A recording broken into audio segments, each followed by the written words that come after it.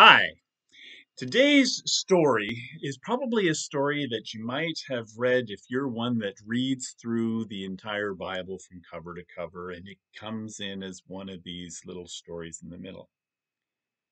It comes from the book of Leviticus. Now, we studied generally about Leviticus a little while ago, where we looked at the various laws that God had established for his people Israel. We realized that there are three types of laws, and many of these laws had to do with the religious structures and systems that God established for his worship. Leviticus has a lot of those laws and laws established for his people in setting up the tabernacle and how that was done. That also happens in the end, the second half of Exodus. So we have Genesis, Exodus, Leviticus. Today, through this whole series this week, we're looking at a number of narratives, a number of stories that are found in Exodus, Leviticus, Numbers. And as we look at these, there are very few that are found in the book of Leviticus. But there is one that we will look at today, and that's Leviticus chapter 10. Feel free, I'm not going to read the passage for you. Feel free to read it on your own. Check where I've told it to you correctly, or where I've added things, or maybe left out some things that you think are important. Feel free to let me know. So, Leviticus chapter 10. In this story, we have Aaron, who is the high priest of all of Israel. The tabernacle has been set up, and I have this wonderful model that I brought home. So this wonderful model of the tabernacle. You've seen this before, and if you made this, kudos. This is the one that was picked out for the illustration in today's lesson. So um, so the tabernacle, the priests would be living in front of the main entrance to the tabernacle. The priests were given very specific requirements of what they were to do, when they were supposed to do it, and how they were to do it. So these priests would be living here. Aaron would have lived here, along with he had 4 sons, the scriptures tell us. And in today's story, we have 2 of his sons. We're not sure which sons they are in the birth order, but Nadab and Abihu.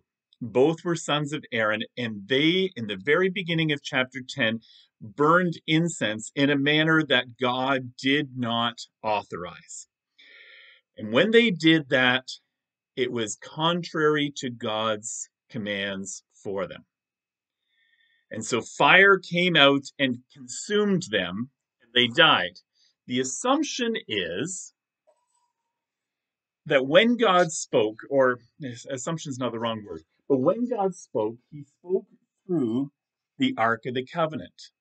These men would have been somewhere, they might have been in the Holy of Holies, or they might have been in the front court. But when he spoke, God is, according to Jewish tradition, God spoke through the cherubim that are found on the top of the Ark of the Covenant. And when these 2 men sinned, the fire of God came and erupted out and consumed, the scriptures say, consumed these 2 men, and they died immediately. God expected his priests to serve him in a manner in which he demanded. He expected complete obedience first time, and when that didn't happen, he judged.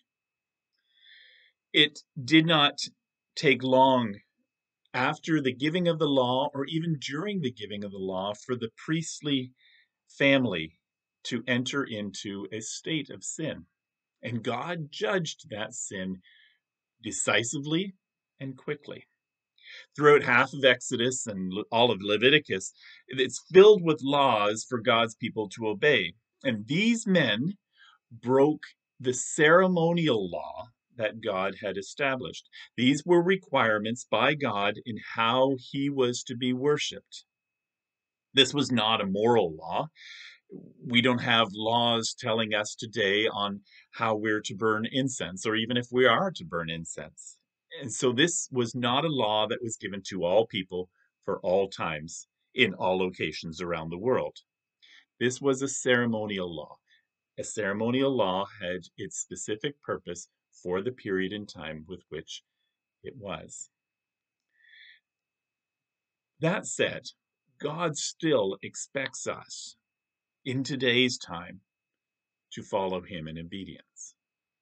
God still expects us to be holy. Be holy as I am holy, God says in the New Testament, which is totally applicable to us today. In the previous two chapters, in Leviticus chapter 8 and chapter 9, at least 10 times, we read the words, the Lord commanded. When God commands something, he expects it to be obeyed. Nadab and Abihu did not obey the command of God. Let me read for you from Hebrews chapter 12. Hebrews chapter 12, starting to read at verse 28.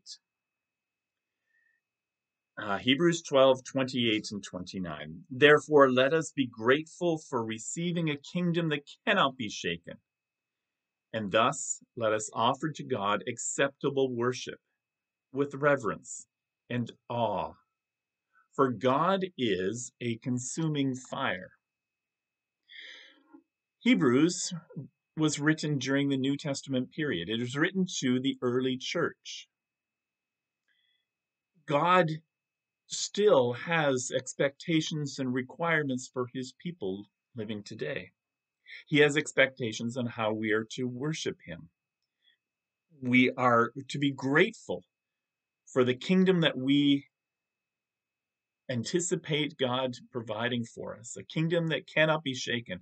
And this is the reason we offer our worship to God in reverence and awe. And here is a case with Nadab and Abihu, where God is a consuming fire.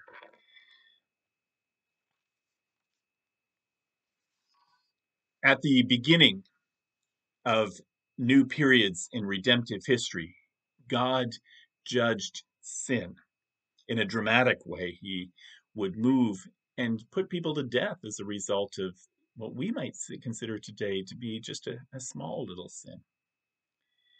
And this was done so that people would learn to fear him. Think about the time in Joshua chapter 7. The people of Israel had just crossed the Jordan, moved into the promised land. They had destroyed the first city of Jericho, and they were given very specific instructions of what to do and what not to do.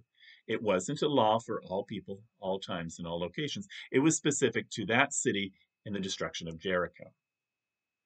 Achan chose not to obey. And when Achan chose not to obey, he took some of the things of Jericho on his own, and the people suffered. Achan, along with his family, ultimately died as a result of their sin. Move across time into Acts chapter 5. In Acts chapter 5, we hear the story, or we read the story, of Ananias and Sapphira. Now, Joseph of Cyprus was a wealthy man who had some land, and he sold that land and offered it before the apostles. And that money was used, he didn't offer the land, he offered the money that he sold, and that money was used to aid the church. Ananias and Sapphira looked at that and said, hey, how can we get some of that praise from men? And so they sold some land as well, but only gave a portion of the money. They said they gave the whole thing. In other words, they lied. Was it their prerogative to keep all of the money themselves? Yes. Could they have given some of the money and kept some of it for themselves? Yes. But they said they gave it all when they did keep some of it for themselves. And because of their sin in two separate occasions, first, the husband, Ananias, died immediately when he was confronted with his lie, and Sapphira died immediately when she was confronted with her lie. God judges sin, especially during the beginning of new periods where he introduces and expects holiness. God still expects holiness for us today, but he also extends to us grace. That grace comes to us so that we may come to him in true faith and repentance, and that repentance leads us to obedience. I trust that this unique story of Nadab and Abihu will encourage you to respond to God who calls you to live a life of holiness and faith and obedience before him. Have a great day.